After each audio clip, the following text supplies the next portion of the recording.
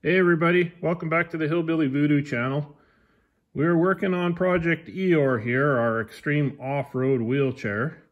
Last time we were finished machining our new collar and flange, and we were making or needing to make a spacer between there and there.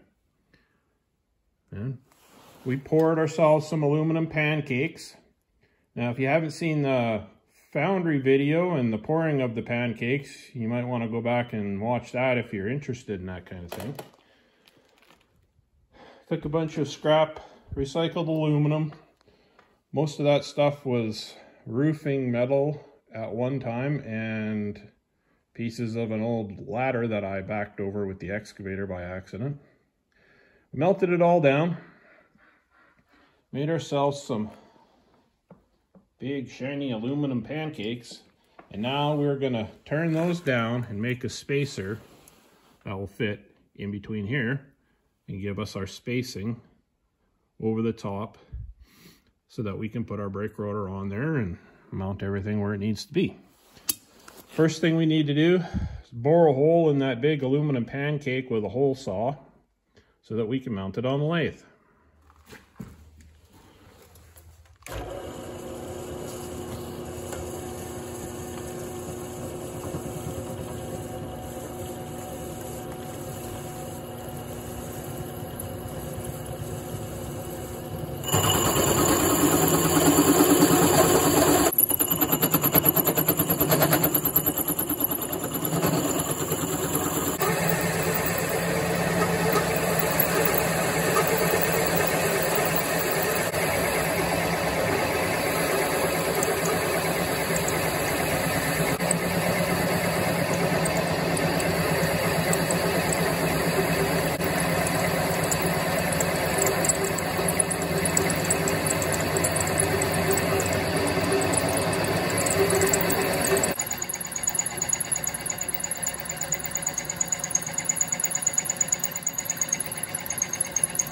Water and dish soap, it flushes out the grindings,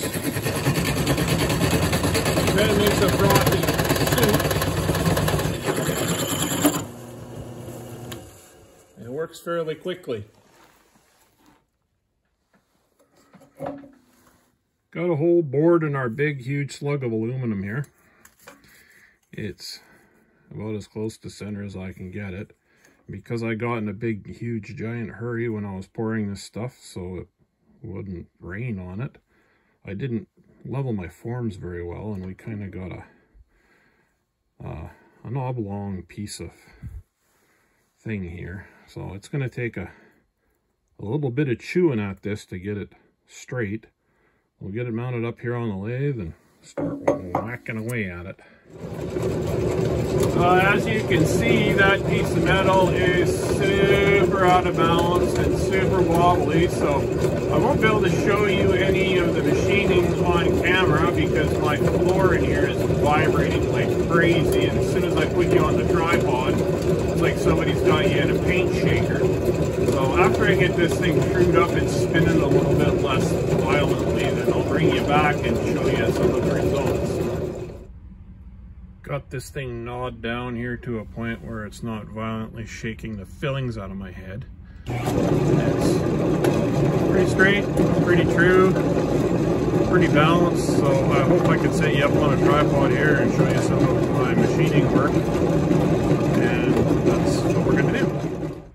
Looks like it's still going to be a little bit too vibraty in here, so I'm going to have to do most of my machining off camera, but I'll show you my homemade boring bar here. It is the tooth off of a saw blade, just a normal wood saw blade I cut off, and it's got carbide on it, right on the end there. And it's welded to the piece of a square stock chunk of steel.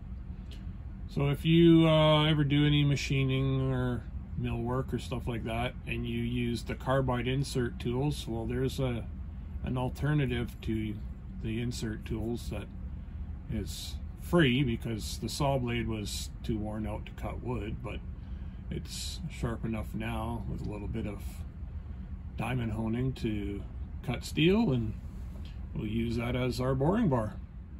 Gonna see if we can do 3 things at once here and show you some of the boring action.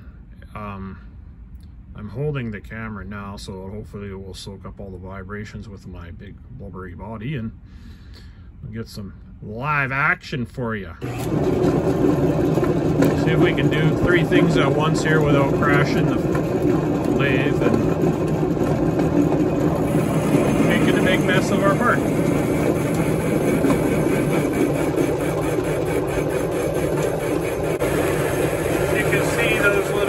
Carbide sawtooth pieces there, they cut pretty nice, so like I say, it's a cheap alternative to waiting around for Amazon to deliver your little carbide insert tools, and you can try to make your own custom designed lathe pieces. I got our piece flipped around here and I'm gonna machine a shoulder. I've already started, but figured I'd show you this. Machine a shoulder in here so our brake rotor can slide on and center it, and then we can drill the holes through our aluminum spacer.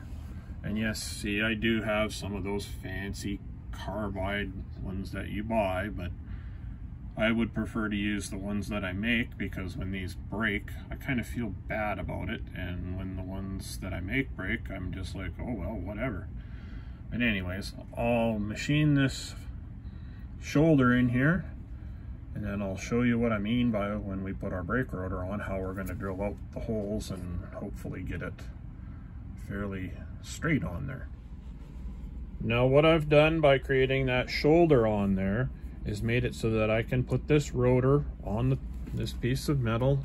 We tapped it into place, it's all in there nice and tight, and it's all stuck together now. So now we can drill through these holes and get our bolt pattern into this piece of aluminum without things wiggling around and flopping around, and hopefully everything will be nice and lined up, and yeah, that'll be good. It'll be more precision than anything that usually comes out of this shop. We got our holes all drilled through here and everything lines up pretty nice. Turned out fairly well. Now before we get all twitchy like a monkey on meth here, we're gonna scribe some lines in here and mark this so that when I put it back together, or after I take it apart and then I go to put it back together, everything lines up. Because as precision as this might look, I'm pretty sure that when time comes to reassemble everything, it's not going to be where it needs to be, or it's not going to line up. So if I put a bunch of marks on here and make sure that everything is where it should be, then these bolts will just nicely drop back in the holes when I go to put it back together. So what are we going to do with this flange here? We don't have any holes drilled in here, the bolts won't go through. Well, we're going to bore this center hole out to that diameter. We're going to drop that through there, and then we're going to drill the holes through the spacer, through the rotor, and into that, and hopefully everything will be all lined up. Yeah, that's the plan. Got this thing bored out here now to the size that we need it. We can slide that into there like that. It's nice and tight. Now we can drill our holes through, and everything will line up, and hopefully it will be bolted in the place that we need it to be. Yes, right now would be a good time to remind you that subscribing to the Hillbilly Voodoo channel is 100% free. And I'm not talking like Facebook Marketplace where you click on the ad and get all disappointed kind of free. I'm talking like chewing gum under the table kind of free. If you're liking my content, give me a thumbs up. Do the subscribe thing, and share it with your friends, and make some comments. Now, if you weren't quite riding the train with our thought process here, this is what we're doing.